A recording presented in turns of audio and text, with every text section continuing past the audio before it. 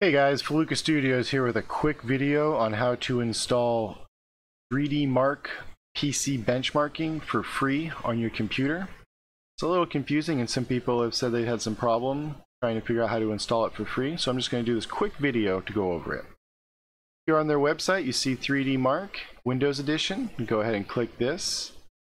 You see in here it says for home use 3DMARK Basic Edition, Steam for free. Most people miss this. It says click the download demo button on the Steam store page to download the 3DMARK Basic Edition so that you can get access to the freeze. So go ahead and click this Steam link. If you already have Steam, you can just go ahead and skip over all this and actually search directly for Steam. This just took me to the page, but however, this store page is the same as it will look in the launcher, and you can see here it says buy 3DMARK and you see $29.99. You really don't see anything free, but the download demo button is right here on the right hand side like that web page says. So we'll just go ahead and click that. Let's go ahead and open it through Steam for me. I already have this installed, so we'll just go ahead and launch into it. It's right here. And again, if you click the download demo, it will prompt you to install 3DMARK, and this will install the demo for free.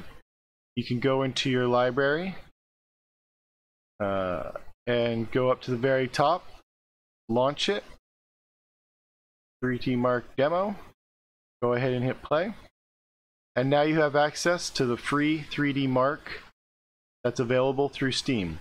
It's that easy. Most people just miss that little demo button, but that's all you got to do to click it and then launch it, and you'll have full access to it. Hope this helped you guys. Have a good one.